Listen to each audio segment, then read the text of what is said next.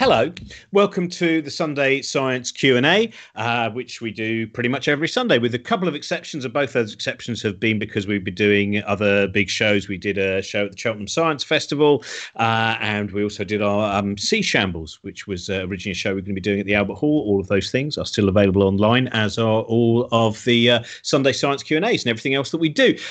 Today is Dinosaur Day. It is one that people have been hankering for. I was talking just before we started this, saying, why haven't we done dinosaurs yet? And the reason is, if you keep people waiting long enough, it's like Colonel Tom Parker with Elvis. He used to put on just, barbershop quartet after barbershop quartet until people were tearing up the seats. And in many ways, by doing theoretical physics for a few weeks, those have been our barbershop quartets. And now we move to dinosaurs, which you can all have great fun with. Hopefully you've had a lot of fun with theoretical physics as well. And today we'll be meeting them shortly. It's Dr. Susie Maidment and Professor Paul Barrett. And I'll just tell you a few things quickly that you might need to know. One is that if you have any, we've been sent loads of questions, which is great. But also, if you want to ask live questions, you can do that. You can tweet us at Cosmic Shambles. So just at Cosmic Shambles, or you can also just ask live questions in the live chat as well. And we'll try to get through as many of those as possible. Please also remember, if you are able to, and you can pop some money in the tip jar, that is fantastic, as you all know, and many of you will also be in this situation.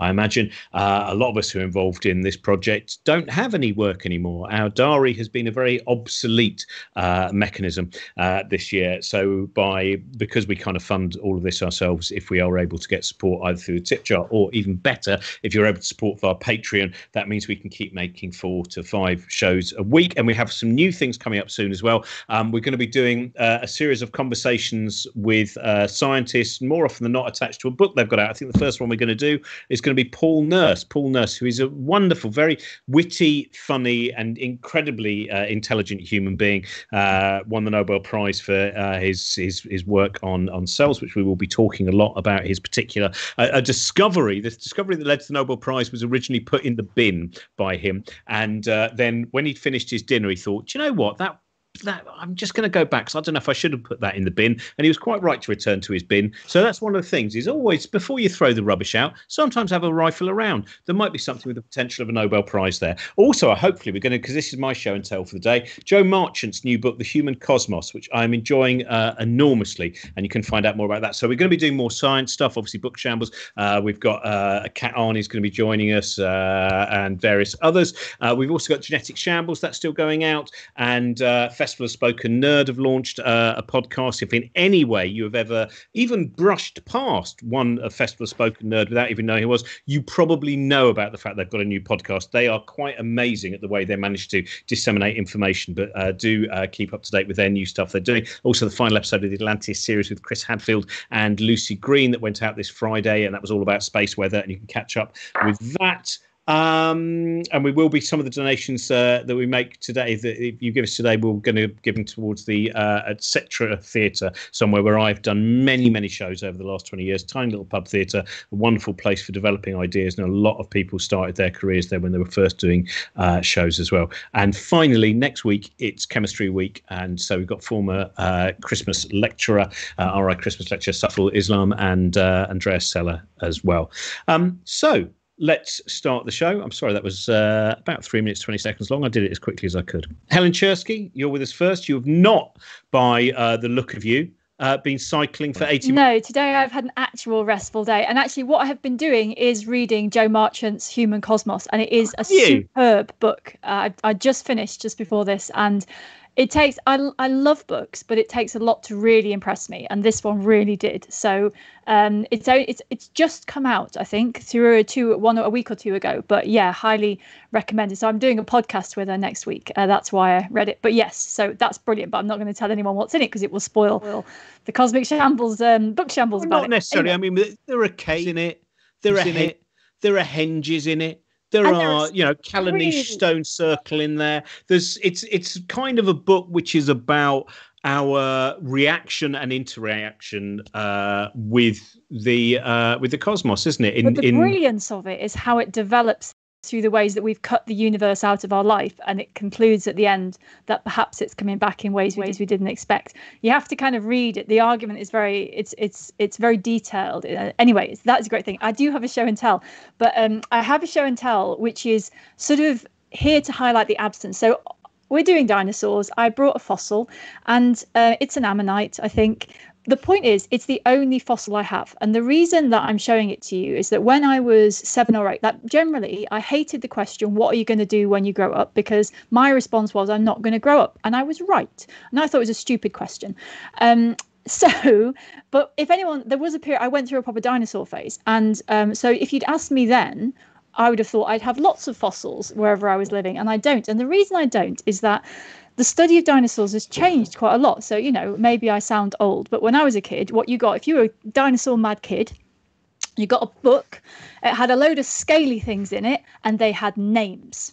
And if you were lucky, it had when they lived. And that was the limit of the information about dinosaurs. And I was really frustrated. Like, the reason I became a physicist is I want to know how it works. Like, why does it look like that and not like this? Why has it got a neck like that? Why has it got scales? And nobody ever answered those questions. And basically, that is why I didn't become a paleontologist. It's because there was no functional, like, this is how it works stuff. And the brilliant thing about the study of all fossils since is that it has become much more functional. People now have answers to why did it look like this and not like that? Why did it evolve in this way? And how did those paths, how did it work? Why did it fit into this ecological niche? So in a way, so my show and tell here is a reminder of what I didn't become, but it's also a reminder of the way that the type of person who's, because then it was mostly about classifying things. When I was a kid, the message I got was, this is about putting things in boxes. And now it's a functional science of how can a creature survive on Earth. And it's so much more interesting. And I really wish that all the answers that Paul and Susie have now were available then, but they weren't. So I've just got my fossil. Well, we're going to make sure that we magnify that sense of regret over the next hour, aren't we, Susie? Susie, what is your show and tell today? Hello, everybody. This, which is actually it's a car. It's a 3D print. Actually, it's not a real fossil. Like Helen, actually, Paul and I don't have our own fossil collections at home. We're not allowed them because we work at the Natural History Museum, and all the fossils should be in a museum and not in our homes. But this is actually a 3D print of the thumb spike of a dinosaur called Mantellisaurus, which is kind of like Iguanodon. You might be familiar with Iguanodon. And this is cool for lots of reasons. Firstly, this is actually from one of the most complete dinosaurs ever to have been found in the UK. It's a dinosaur that's on display in the Natural History Museum in our main hall. And last year we opened the case that it's in. We took it all apart overnight. We 3D scanned all of the different bones in front of the public. So whilst talking to the public and telling them what we were doing. And then once we'd finished it over 3 days, it was extremely hot as well. So it was in August. And then we overnight, we put all the bones back together again. And the reason that we did this is that we now have a digital copy of the dinosaur, and this is amazing because it means we can share it with researchers all over the world.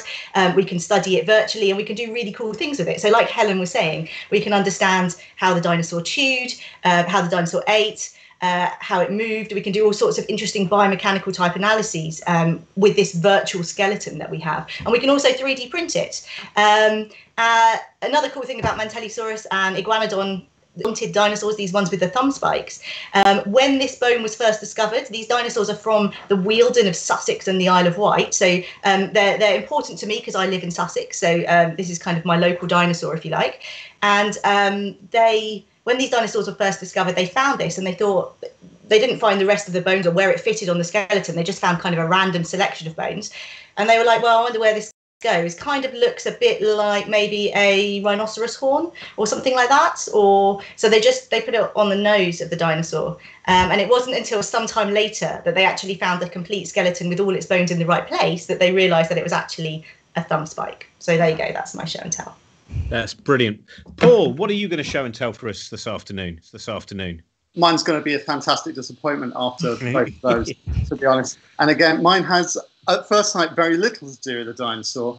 And it's this object here, this little piece of pottery. And this, for the alcoholics among us, will know that this is actually a sake cup. And this sake cup, though, does have a direct link to dinosaurs. as it was made out of the rock that once surrounded a dinosaur fossil. So I was very lucky a few years ago to be involved in a big project in Japan, helping to dig up Japanese dinosaurs and to work out what types of dinosaurs living in Japan. And Japan, it's a big island, but it doesn't have that many places you can find dinosaur fossils. But my Japanese colleagues and Japanese people in general are nuts about dinosaurs, putting on huge international expos, and so they're really excited to find dinosaur fossils in Japan. And this is a place that was actually found by tunneling a new road. So they're building a road tunnel. The rocks came out, had lots of little dinosaur teeth and so on in. And so if you imagine like a rock breaking yard with people sitting around and basically chipping away at these lumps of rock from this tunnel, occasionally they would find these really beautiful dinosaur teeth that were able to tell something about Japanese dinosaurs. And the village next to this road tunnel, a place called Shiramane, on the main island of Japan, also has a potter that works in the village. And when he found out about this, he came down, took away a load of the spare rock from around those dinosaur fossils, and he made everyone in the team one of these sake cups as a souvenir. So it's actually a nice way of reminding myself, first of all, some really nice trips to Japan, but secondly, also saying that actually we find out more stuff about dinosaurs, both by working on the things we already have in museums with all these new amazing technologies, but also by going out and finding new dinosaurs in the field and digging them up. I thought you were going to say we find out more. I thought you were going to say we find out more about dinosaurs by drinking rice wine heavily, and then that allows our imagination to come to the conclusions of nature. The inspiration part is important.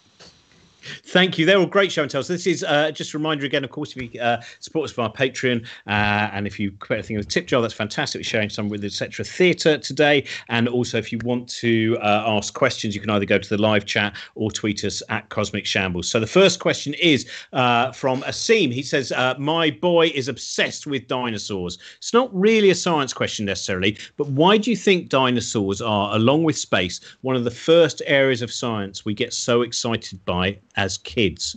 Susie, I'll start with you on that, because it is an intriguing thing. It hasn't changed in, the 45 years. There is still such excitement about dinosaurs. It's just, for most kids, it's a phase they go through. You talk to pretty much any 7-year-old and they are crazy about dinosaurs, and quite often they know an enormous amount as well, often more than me, which can be awkward in conversations with my daughter's primary school colleagues. But yeah, what is it about them? I think that they are big, or some of them are big. The ones that that tend to be famous, that they're big, they're completely different from anything that's alive today. Some of them are clearly, would have been very big and scary with great big teeth and big claws. And I just think it's that difference between what we have alive today and this. They're almost monsters, aren't they? So I think it's just something that really captures the imagination that we just don't have around today at all. But yeah, it is fascinating. Well, I think that's what it is actually, because I think it's that, if you look at kids' books, they're full of monsters, they're full of weird things, but kids kind of know that those are not real weird things. Whereas a dinosaur is the closest thing you get to the monster in one of those books walking out in front of you and interacting with you. And so I think it's like the kids are just old enough at that age to understand what's real and what isn't. And yet this is like a dragon walking out of a book into their reality. Absolutely. I had a lovely letter from a the other day who wrote to me asking me all about dragons and saying that he thought dragons might be quite like dinosaurs, and he had a series of questions for me about dragons and was wondering whether I could answer them. So I sort of tried to swing them back to dinosaurs a little bit, but yeah, I think you're absolutely right. They're like dragons. They're the closest thing that we could get. Paul, what do you reckon? I'd go along with all of that, and there was an interesting study a few years ago suggesting that knowing about dinosaurs is a way that kids can exercise power over their parents. Because if you think about it, a lot of dinosaurs have a lot of very complicated names. They're quite hard to remember. There's a lot of different types. And the numbers of times that you get as really good questions from kids when you're giving public talks on dinosaurs, really well informed, very insightful questions, and kind of slightly embarrassed parents next to them knowing that they're completely out of their depth.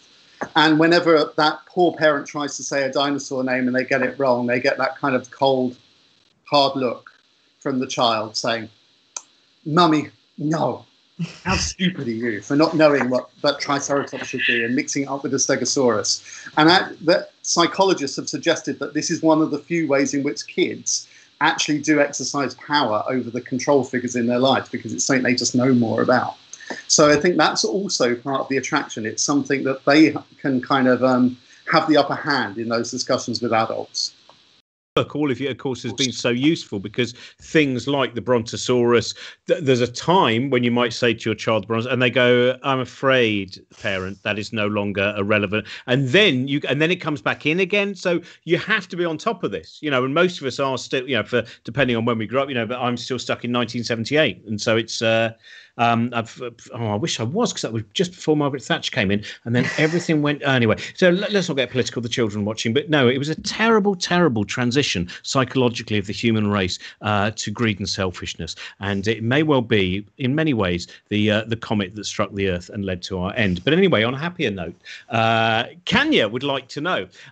You often hear the fact that we are closer in time to a Tyrannosaurus Rex, that a Tyrannosaurus Rex is to a Triceratops, which is such. I mean, when anyone hears that for the first time, and when you see the lifespan of dinosaurs on a poster, we lose that sense of the enormity of the time that covers in terms of living things on Earth, or complex living things on Earth. And what Kenny would like to know, this completely does my head in terms of timescale. So my question is, how do you go about getting your head around what seems so utterly counterintuitive? Paul, do you want to start? No, not really. That's actually a good question. I must admit, I don't generally think in terms of time, in terms of a quantity. I think in terms of it as a series of events that happen in a particular order. So I don't sit around thinking, my goodness, that was 240 million years ago when the first dinosaur was skipping around. I tend to think of almost like a series of layers of rock or layers of cake or something, and thinking of those things and how they stack up through time.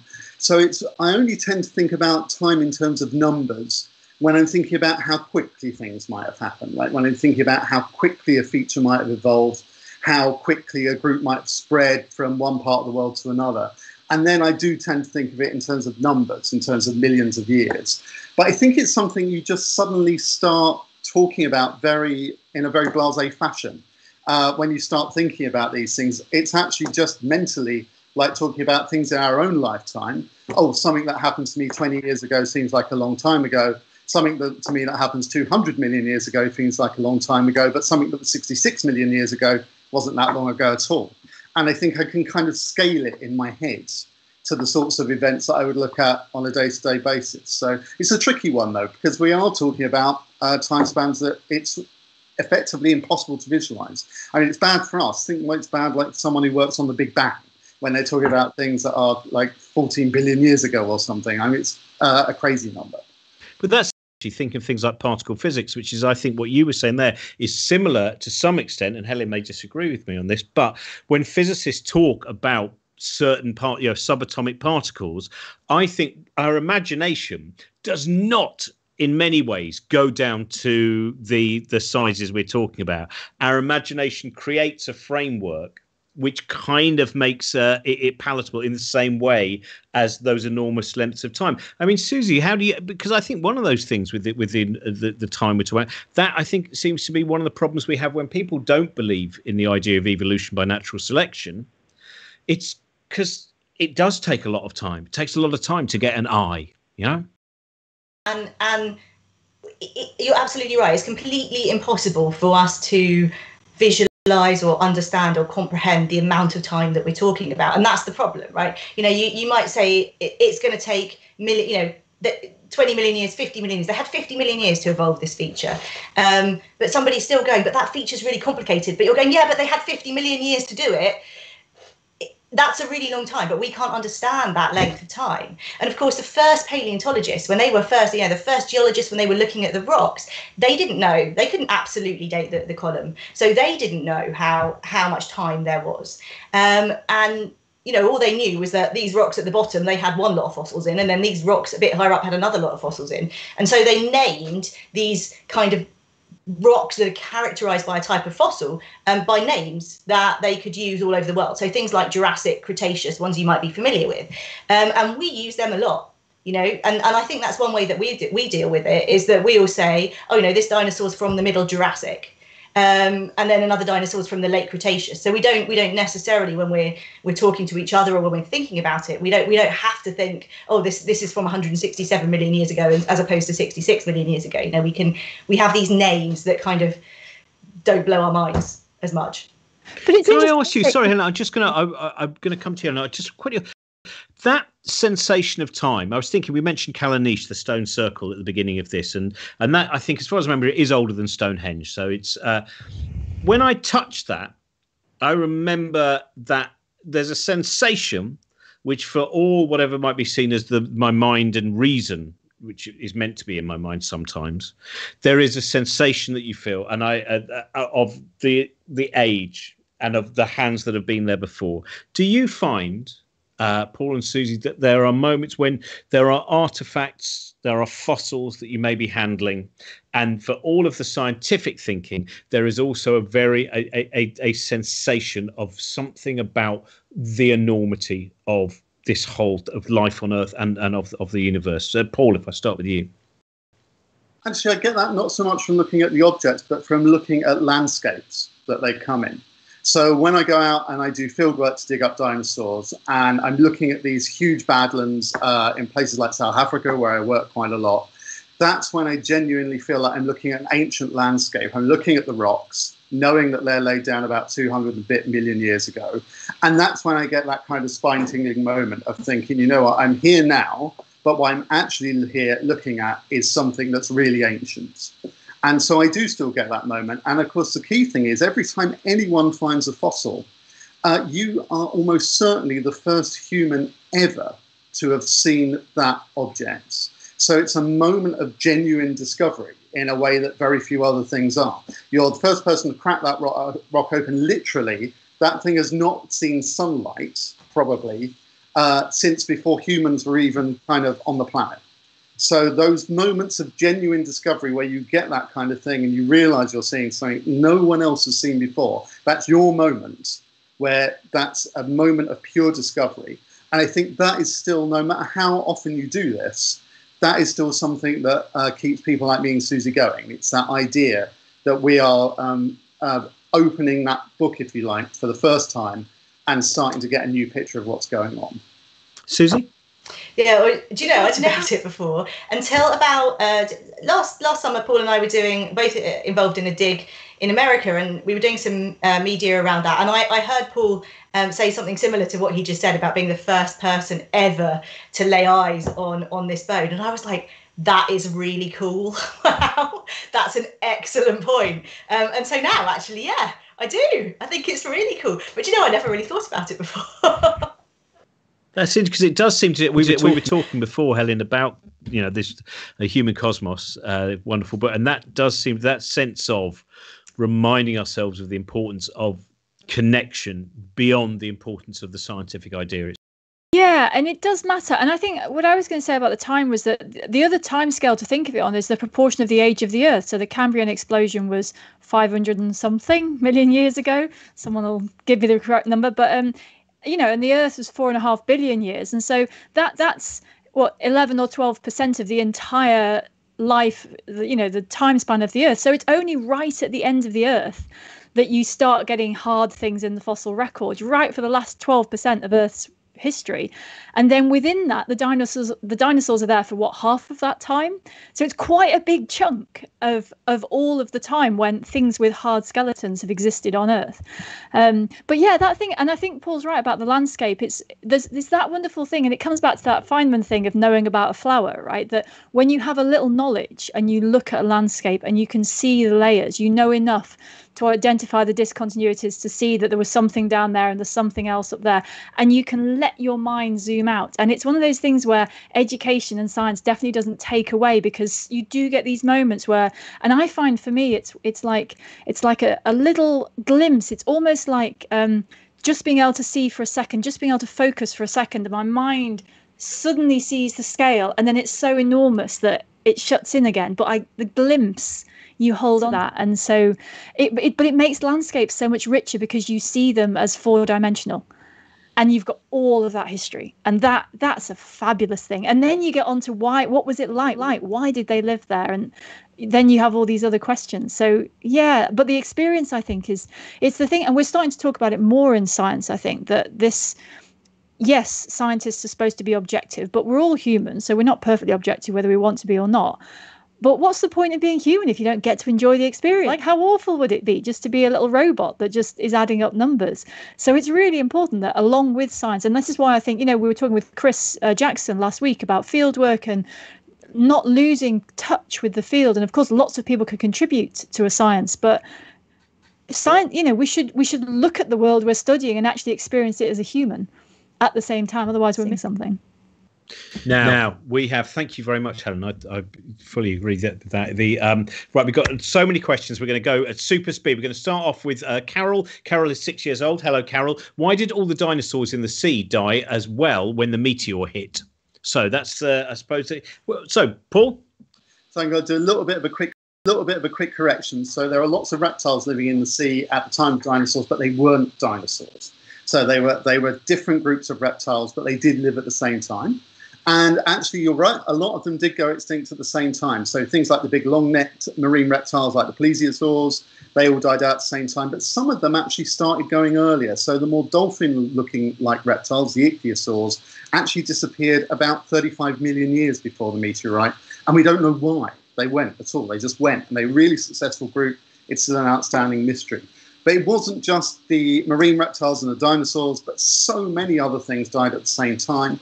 And we think that one of the reasons they all died at the same time is because it's for the same reason, which is this great big meteor coming from space and whacking the Earth really hard 66 million years ago. And so many different groups of animals and plants died out at that point. And some of those marine animals were victims of that same event. Thank you, Carol. This one's for you, Susie. This is from Tony. Do you think there's fossils of dinosaurs we can't even imagine at the bottom of the sea, but we'll never get there because of the depths? Or are there parts of the ocean that have always been deep ocean, so the likelihood is very slim? Yes, that both of those answers. So yes to both of those answers. There are parts of the oceans that have always been oceans or that were actually formed after the age of the dinosaurs. So as you know, the surface of the Earth is made up of tectonic plates, and these plates are moving around very, very slowly at about the rate that your fingernail grows. So seafloor is being made at spreading ridges, mid-ocean ridges, and is being destroyed at subduction zones. And so some of the rocks that were around at the time of the dinosaurs, and the soils that held dinosaur fossils, may well have been destroyed, but both by erosion, but potentially by other things, mountain building and being squished, and the fossils will have completely disappeared. Some of the oceanic crust right at the bottom of the oceans definitely wasn't even there at the time of the dinosaurs. Some of it was, but that was always right down in the deepest ocean, so that won't have any dinosaur fossils in. There were oceans that were shallower seas where you have the continental crust. So that's the bit which is mostly land, where you can actually have flooding of that. So if you think about something like the North Sea today, that's a shallow sea, which is actually on continental crust. And there would have been oceans at the time when the dinosaurs were alive.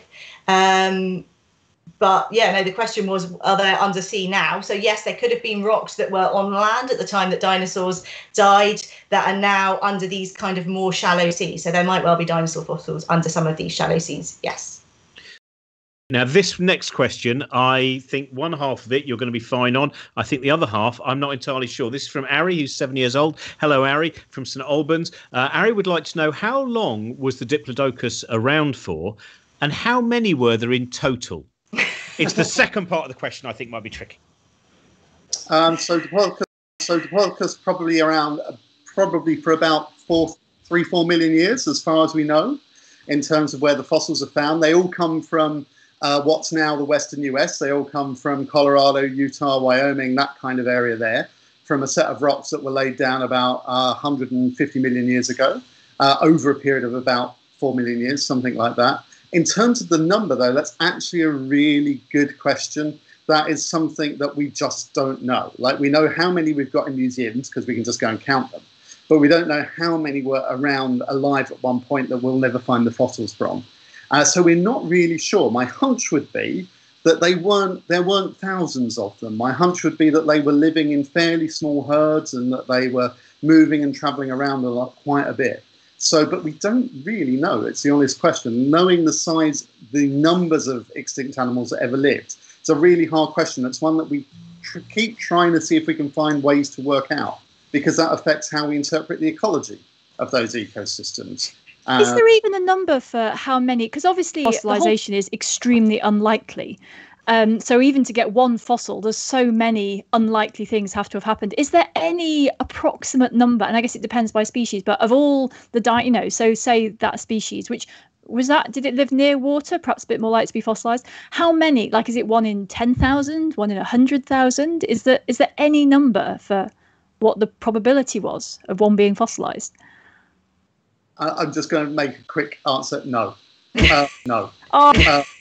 Oh, come on. You can have a go. It's still a big unknown, unfortunately. It's one of those things that it's very hard to try and find a good, sensible answer to. I thought you were going to do the tricky thing there, Paul, which was you were going to answer the first part and then go, but in terms of numbers, Susie.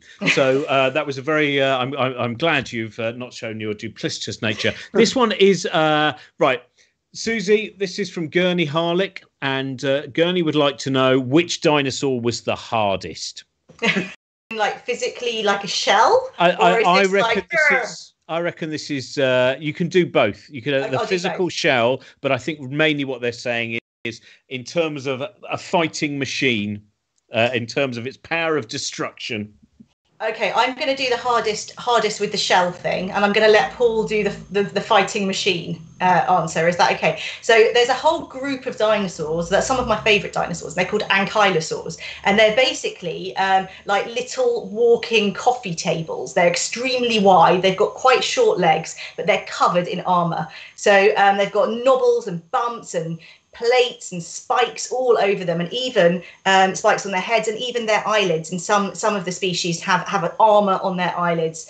So they were the hardest in terms of, if you were going to crack one, that would be the hardest. I'm going to let Paul answer what he thinks is the biggest fighting machine.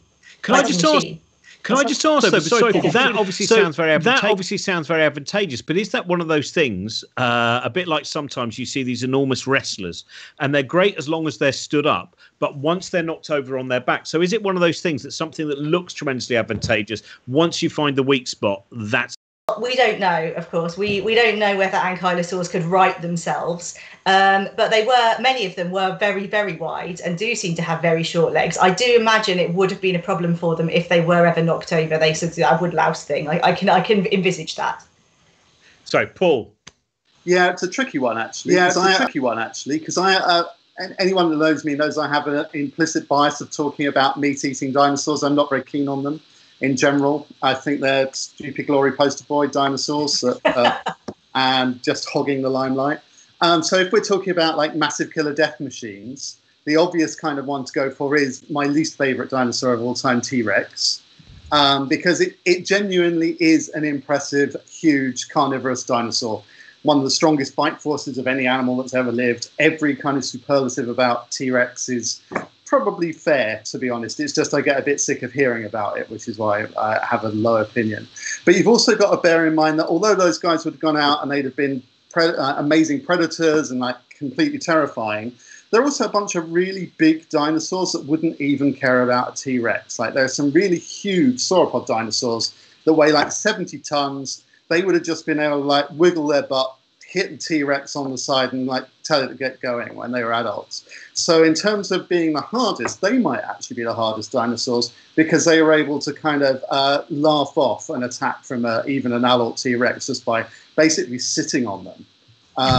So they might have been, there's an argument for them. What I love is the idea that they might do that by accident. Exactly. But it doesn't mean they're not the hardest. It just means they're the clumsiest as well.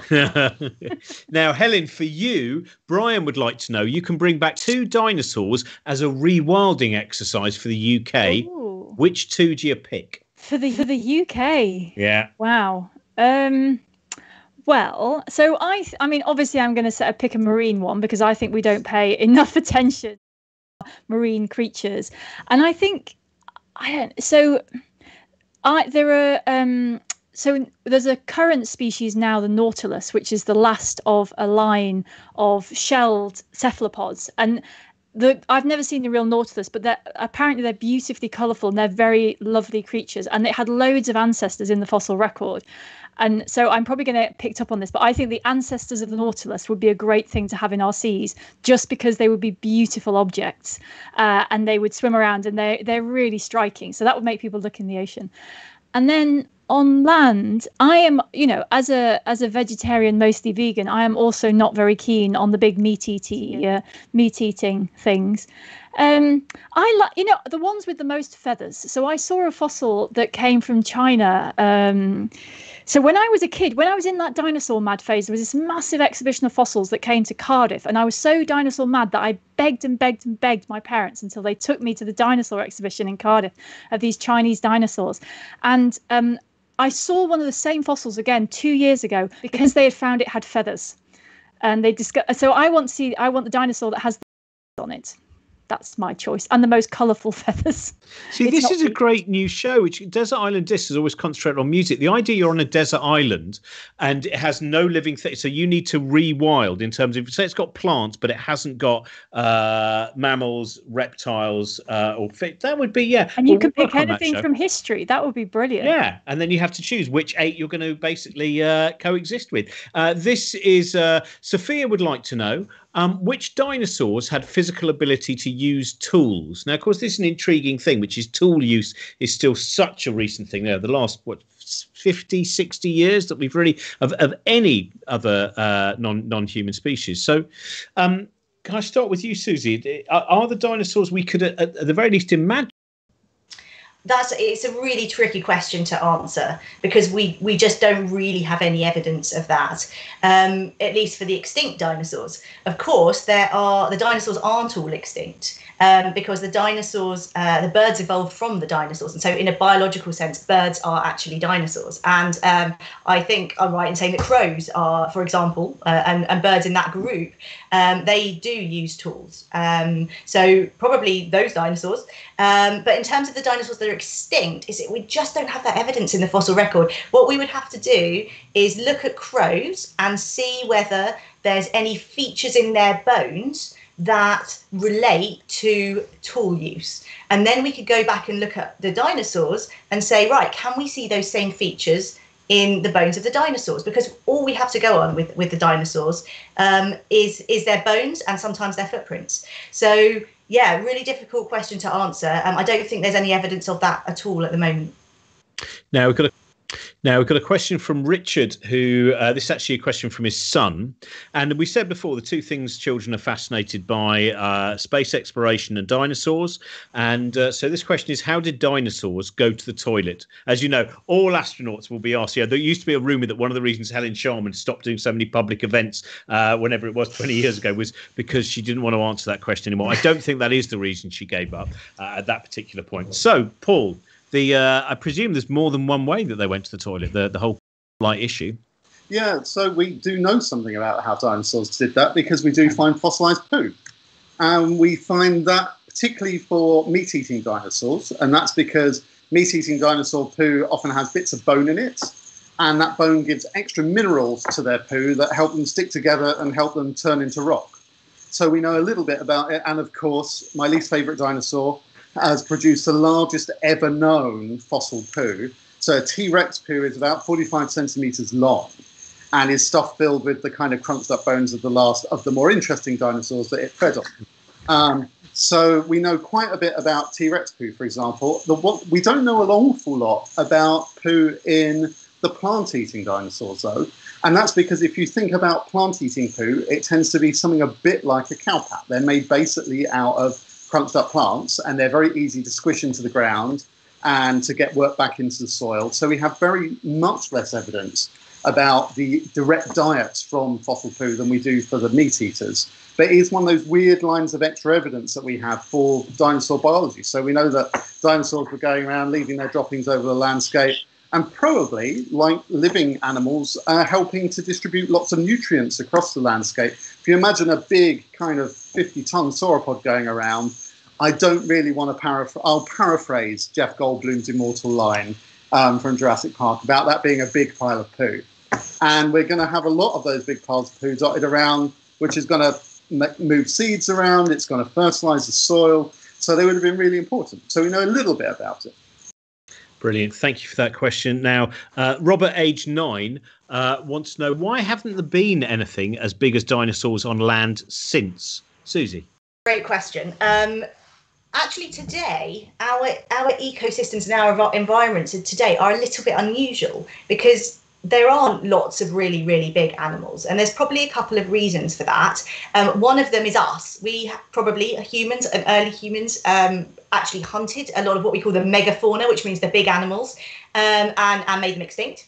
But also there may be climatic reasons. We're living in a time in Earth's history where the climate's a bit cooler, and maybe that has some impact on these very, very large animals. Not really sure. So things like mammoths, of course, were around up to, I believe, about as recently as 4,000 or 5,000 years ago in some parts of northern Siberia. So those sorts of things, they probably died out as the climate changed and as the ice withdrew. There have been large animals at other times in Earth's history, but nothing as large as the dinosaurs, as the giant sauropods, the long-necked, long-tailed dinosaurs that Paul was talking about earlier, that could have got up to maybe as much as 60 tons, just huge, huge, huge animals. And, it's a question we ask time and time again, how and why did these animals get so big? And I'm not really sure that we have a great answer for that. But again, I think Paul's already alluded to one of our best guesses, which is that, these were the way that these animals were built. They probably weren't able to run around very much. So they probably weren't running away from predators. So one way to defend yourself if you can't run away is to get bigger, so that you don't become a target for predators. So it could be that there was kind of a bit of an arms race, like as the herbivores and the prey items got bigger, the predators got bigger, and the prey items got even bigger, and the predators got bigger, until we ended up with these absolutely gigantic animals. Brilliant. Thank you very much. This is Jess, who is 11 years old. Jess would like to know, do you think we'll ever run out of fossils? Could we find all of them? Paul? Technically, yes, we could run out of fossils because there's a set number. There's not a set number, but there's definitely an upper limit on the number, because the upper limit on the number is the number of animals and plants that have ever lived, and that's not an infinite number. So technically, yes, and also a lot of those animals don't enter the fossil record. Their fossils get destroyed by erosion, or they never come to the surface. But to put that into perspective, we're still finding something like 50 new types of dinosaur a year around the world. So once a week, on average, one of my colleagues somewhere is naming a new dinosaur. So that number shows no sign of slowing down. So I think that there is a theoretical maximum that we will eventually find everything, or that at least find everything that's in the rocks that we can get to. But equally, I think we've got a long way to go before we get there. Right. Thank you very much for that question. This is now Paul Mason's 3-year-old has this, would like to know, which dinosaur was the last dinosaur alive? Susie? Oh, that's a tricky one. So the dinosaurs went extinct when this great big asteroid hit the Earth. And we know the sorts of dinosaurs that were around right before that asteroid. So there's things like T-Rex and Triceratops and Ankylosaurus are some of the most famous ones. So those sorts of dinosaurs might well have actually seen the asteroid coming in. But as for what is the actual last dinosaur that ever lived, we really don't know. We're not able to, the fossil record kind of smooshes together time. And so we're not able to pick apart really, really, really fine details. Having said that, I do think, and Paul can correct me if I'm wrong on this, but the dinosaur fossil that has been found closest to the exact where the asteroid hit, and we can see that layer because it's got some really weird kind of chemical characteristics in it, is a Triceratops bone. So I think that's probably likely to be the best guess that we've got there is Triceratops. Paul, would you agree? Yeah, Susie's absolutely right. So that the bone that's closest to that boundary is a big Triceratops bone, which so it's definitely one of the last dinosaurs around. But again, I go back to what Susie said earlier. Dinosaurs are still with us. So it's kind of an odd thought. But when you go out in your back garden or you go to the park or you have chicken for dinner, you're actually looking at a dinosaur. So they're still very much around today. It's just all the dinosaurs that are around with us now are relatively small. Most of them fly, most of them have feathers, and we've lost all of the kind of big, really bizarre and funky looking ones. Now, Helen, this has been a very bad day for you in terms of the number of questions about bubbles. But do not worry. Sophie, in the live chat, has come to save you combine bubbles with and dinosaurs? and I think it's bubbles in amber based question. Sophie would like to know, there was an article earlier this year, New Scientist, I think, about some amber that paleontologists dug up that had fossilized creature in it and also rare fossilized bubbles. What can we learn from prehistoric bubbles? So I'm clearly not an expert on this specific question. I can offer some ideas, and Paul and Susie might correct me. So the first thing is that the idea, knowing what was in an atmosphere of the past is a fantastically valuable thing, and there's a few reasons for that, and it's partly to do with what. That question of dinosaurs being adapted to live in the environment they've got, the amount of carbon dioxide and oxygen, particularly in the air, provide a really important limit on what sort of body you need in order to survive in that environment. And the other thing that fossil atmospheres can give you is ratios of other chemicals that let you trace what else might have been going on. So, for example, if we get in the ice in Antarctica, for example, we get trapped bubbles of air in the same kind of way. And you can look at the isotopes because they're a bit more recent, but you look at the ratios of chemicals and they can tell you a little bit about sometimes, how much it was raining or, how much vegetation of a particular type there was. So you get a lot of it. So knowing about the atmosphere tells you about the global environment of the time. So that's why they're valuable. So the amber I don't know about, but the other thing I'll just say before I let one of the experts give a proper answer is that the hardest thing when it comes to these atmospheres is knowing that you've got a little pocket of gas and it's in some amber and you're like, oh, that's really cool. If I open that up, a pocket of the past is going to leap out at me. And the question you have is, has it been altered? If it's been sitting in that amber for 50 million years or 200 million years, chemicals do move around and very slowly things can diffuse in and out. So the first question you've got to ask is, in all the vast amount of time that thing has been sitting in there, has anything sneaked in or has anything sneaked out? And I don't know. Amber is more chemically reactive in a lot of ways than ice, so it's probably a lot harder to tell. But if you could get at those, it's absolute gold dust when it comes to writing the history book of Earth, because there's so much fun. We've got lots of ways of getting at some of those things, but nothing is as good as an actual sample. And now I'm sure Paul or Susie will have something cleverer to say about that. Paul, Susie, anything more on amber bubbles? No. Brilliant. You've covered that, Helen. This is now Harshal. The kids in Harshal's family have a lot of questions, so I'm going to rattle through these. Susie, I'll start with you. Were velociraptors as smart as shown in Jurassic Park and Jurassic World movies?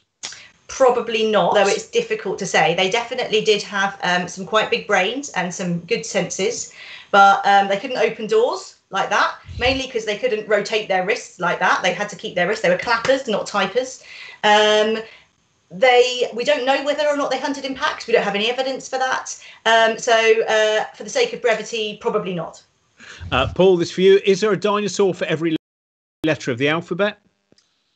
Oh, yes, I think there is. Wow, you played the alphabet game in your head there really quickly. Very impressive. I think there is. I'm willing to be proved wrong. But that must be a pub quiz question when paleontologists get together for when they're allowed in a pub. That's got to be a pub quiz question. The hard letters in my head, and I can think of an X, a Z, and a Q. So I think we're probably all right. Well, anyone watching this, if you want to double check now, and we'll make sure that Paul was instinctively correct at that point. Susie, did all dinosaurs mate for life, or maybe if only? Which ones? We don't know. We don't have any evidence for that sort of behaviour in the fossil record, because for most dinosaurs, all we have is their bones, their footprints, sometimes a bit of egg, and sometimes, as Paul said, a bit of poo. But that's pretty much it. So behaviour like that is really hard to tell. Right, now Right, now we've got about 10 questions left. We're going to see how many we can get through. I don't think we are going to make it all the way through. But just a reminder again, if you can donate to the tip jar, that's fantastic. We're going to be giving some of those donations to the Etc. Theatre in Camden this week. And also it is used to keep making all the shows that we make. We make lots of different shows during the week, or you can support us via Patreon. And now this is from Rami. Hello, Rami. If dinosaurs had not been wiped out by a comet, would they now be in charge? Paul. In some ways, I wish they were, because they would maybe have done a better job of some things than other creatures. But actually, as I said, dinosaurs, from my point of view, the really interesting dinosaurs were wiped out, but we still have lots of dinosaurs around today because they're birds. And actually, one place on Earth which did have dinosaurs in charge until very recently was New Zealand. And New Zealand had a landscape that was dominated by birds, now mainly sadly extinct due to the arrival of humans. But for many hundreds of thousands of years, New Zealand was actually, birds were in charge. There were no mammals, really, except for the odd bats and things like that. And so if you wanted to see a dinosaur ecosystem, that is the one you would have seen until very recently. So at least one natural experiment in what happens when birds take over.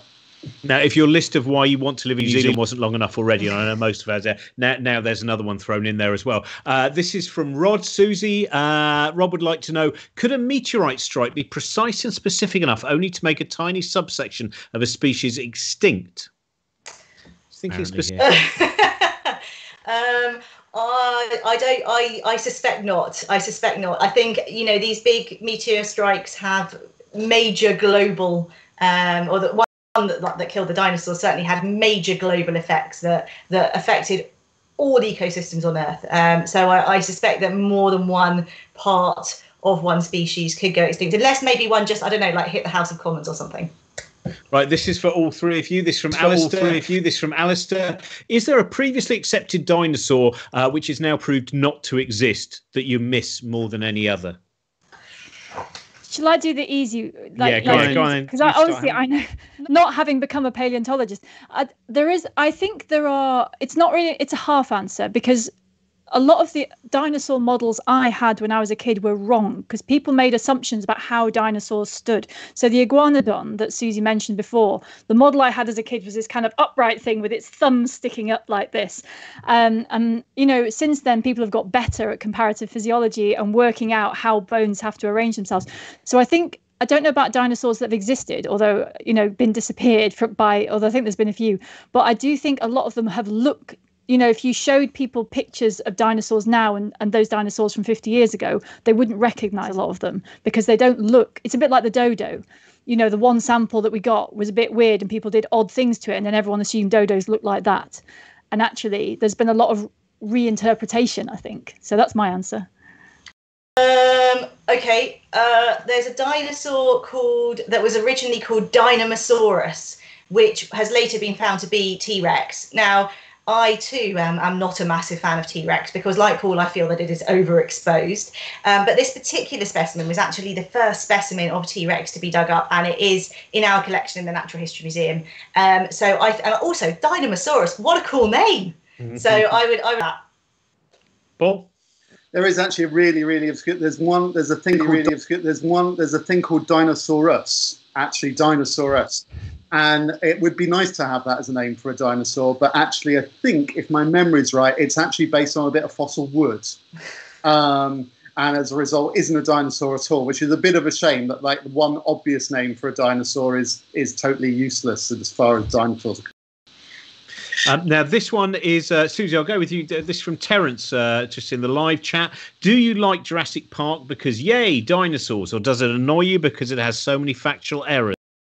Film. It doesn't matter about the factual errors, does it? It's a film. Who cares? It's great.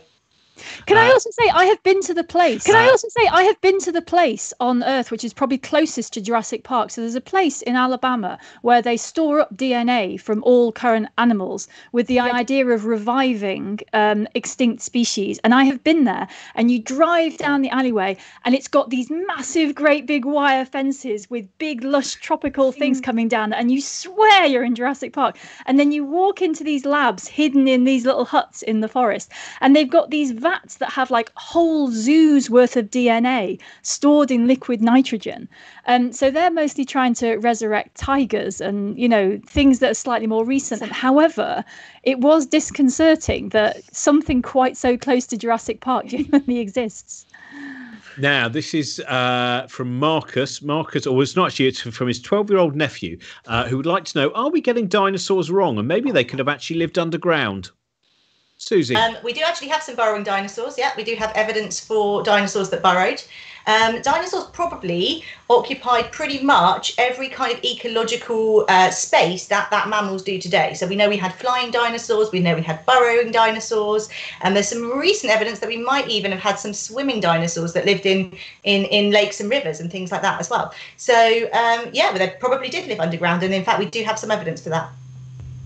Now we've got. I'm just trying to work out that. Let's go for Ghost Poppy. Would like to know how do we know what dinosaurs look like when we only have the fossils?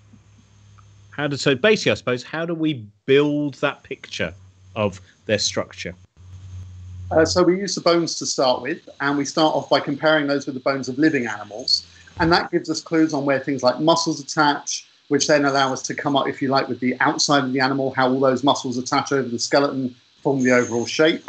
Sometimes we're lucky enough to find fossils of things like skin impressions, which is how we know that some dinosaurs had feathers versus scaly skin, and we're able then to put the skin on top of the animals.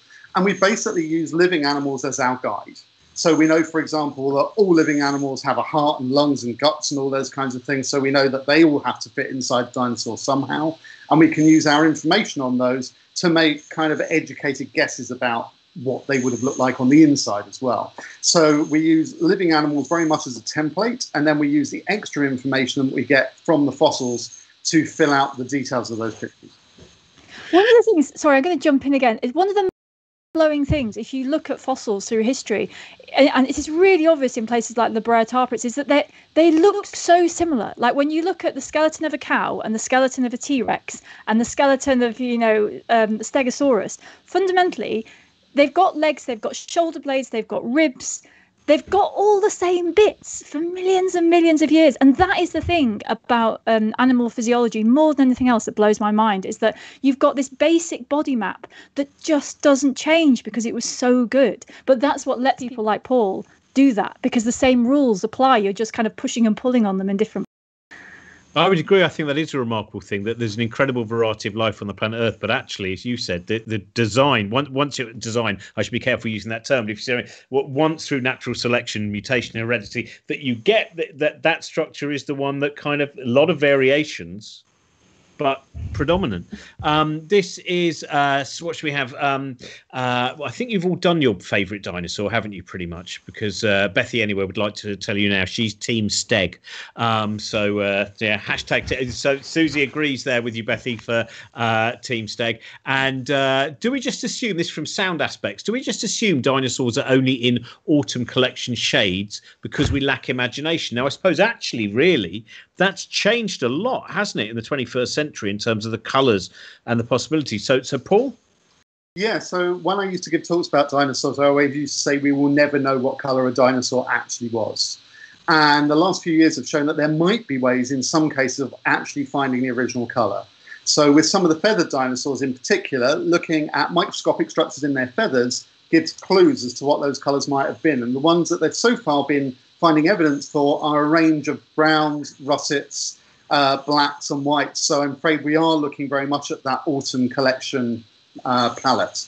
But there might be other ways that we could find out about those colours. For example, blues and greens in the natural world. Sometimes they're made by pigments, but sometimes they're also made by the actual structures that we're looking at, whether the structure of the scale or the structure of the feather, and little microscopic differences in those give those different colours to those different features. So it could be that in another 10 years' time, some clever research group somewhere will have worked out how to do that as well. And we might start filling out these patterns. And after all, birds are living dinosaurs, some of the most colourful animals that are around today, with the full range of kind of scarlets and iridescent blues and that kind of thing. And it wouldn't surprise me if at least some of our usual elephant or rhino grey dinosaurs end up being a bit more colourful in future. And would you agree, Susie? Yeah, absolutely. You know, some of the more modern reconstructions of dinosaurs are beginning to show that. I was looking at a really beautiful picture of a red and blue stripy triceratops the other day. So yeah. Well, some of them are stripy. So one of the Chinese dinosaurs that came back to the UK recently, the tail they thought had red and white stripes, and you could actually see that, as Paul was saying, in the pigments that were left. So there are hints there now that, yeah, it could be very pretty. They're very pretty patterns as well. So, thank you. I'm sorry, by the way, that many of you, we didn't. I'm sorry to Damien, to Hugh, to John, Badger33, a lot of other people as well. We didn't get to all your questions. We knew dinosaurs was going to be a busy one. Thank you very much to Susie, to Paul, to Helen. Next week, we are back with, it's going to be chemistry with Safal Islam and Andrea Sella, and obviously Helen as well. And far less paleontology, Helen. There's going to be so many more questions for you. There's not just going to be that one. I mean, I presume Sophie's a friend, sneaking in that amber bubble-based question. I can't imagine. It's very interesting to learn from people who know all the things about dinosaurs that I never got to learn. So I've enjoyed listening. Do you feel a greater level of envy than at 3:05, or are you still reasonably happy with the direction you went in? I'm still all right with being an Earth physicist, because I get to find out how the Earth works, right? So I'm still happy with what I get to look at. But they can find out about the colourful, fuzzy, feathered dinosaurs and then come back and tell me. Yeah, I don't think obsolete by this conversation, Helen. Also mention again, as we said, Festival of Spoken Nerd have a new podcast series that's come out, and we will be back not this week but next week with another Genetic Shambles, catch up with also, can I just ask, in terms of lockdown, Natural History Museum, what are the best ways, if people at the moment, I presume there is some visiting going on, but there's online stuff going on as well, isn't there? Hasn't that increased during lockdown? Susie or Paul on that? We're reduced capacity, so you need to go online onto our website, which is nhm.ac.uk, and book a time slot. It's a free ticket, but you need to book it. We do have to wear masks in the galleries. Not every gallery is open. Some of them are shut if they're a bit squished in there. Online, there's been loads and loads of content going on online. Over the whole of lockdown, and it continues to do so. So our public engagement and science communication team has been working really, really hard. There's loads of stuff going on there, so do take a look. Brilliant. Thank you all very much. Also remind you the latest book Shambles is with Ruby Wax, and had a lovely conversation with her and Josie the other day. Very optimistic conversation as usual. The news today and the various duplicities that we've been reading about may well not fill you with verve and excitement to be a human being, but Ruby's book has got some lovely things there, including all the different companies that are now looking at greater ideas of purpose over profit, amongst other things. So you can listen to that on Book Shambles. Thank you very much to our producer Trent Burton, and if we don't see you before, we'll see you next Sunday for our chemistry special at 3 p.m. as usual. Bye bye.